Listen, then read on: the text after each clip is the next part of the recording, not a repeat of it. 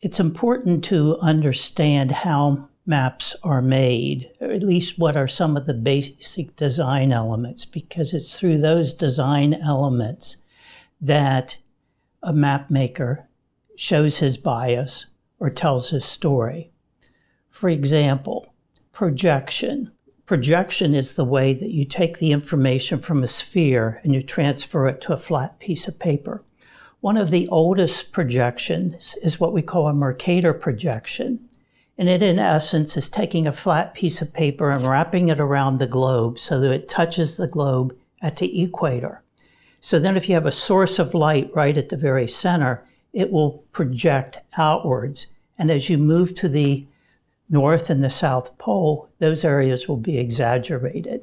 One example is the Wright-Moxon map of the world done in the early 1600s.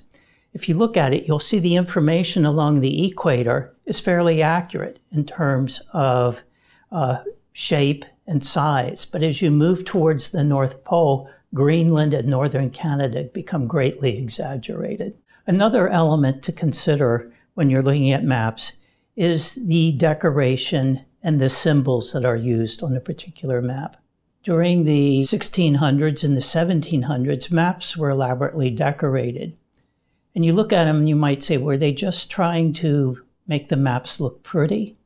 Or was there some symbolic meaning to the representation?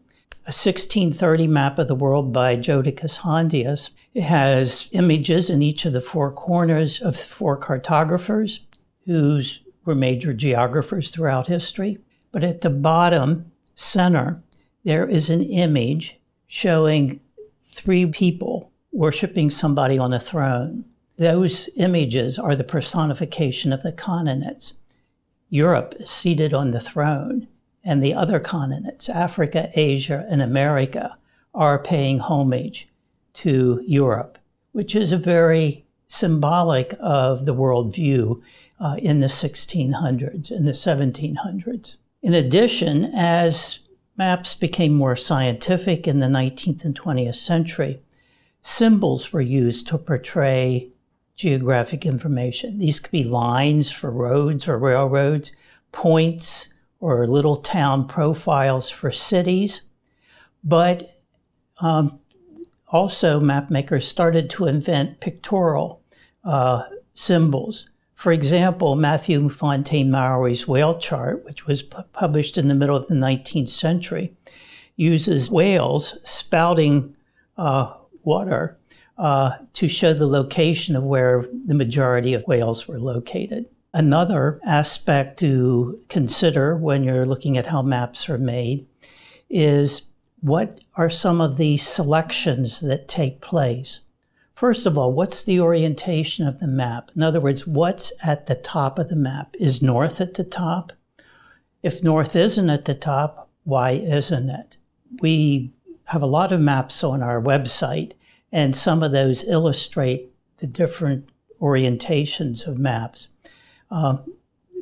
One particularly good example and one early example is a 1482 world map attributed to Claudius Ptolemy. North is at the top on this map. This is what we expect, and that became the convention for most map makers during the 17th, 18th, and 19th century. However, people are starting to question why is north at the top. A modern publisher has published a map called What's Up South, and the South is at the top. We like to show this map to school children, and we say, what's wrong with this map? They'll basically say it's upside down. But when you look at the What's Up South map, you start to notice that South America, Africa, and Australia are much more prominent than they would be if you were looking at a globe. Another aspect of selectivity is what is the center of focus of the particular map. Many maps have the Atlantic Ocean or Europe and Africa as the center point. I like to show an example of a map from 1561. We call it the cloverleaf map of the world, and it has three basic elements, one for each of the continents, Africa, Asia, and Europe. but in the center is Jerusalem. And realizing that Jerusalem is in the center, you learn as you study this map that it was included in a book of pilgrimages instructing Europeans how to take a pilgrimage to Jerusalem. So that was the center of their religious life in the 1500s.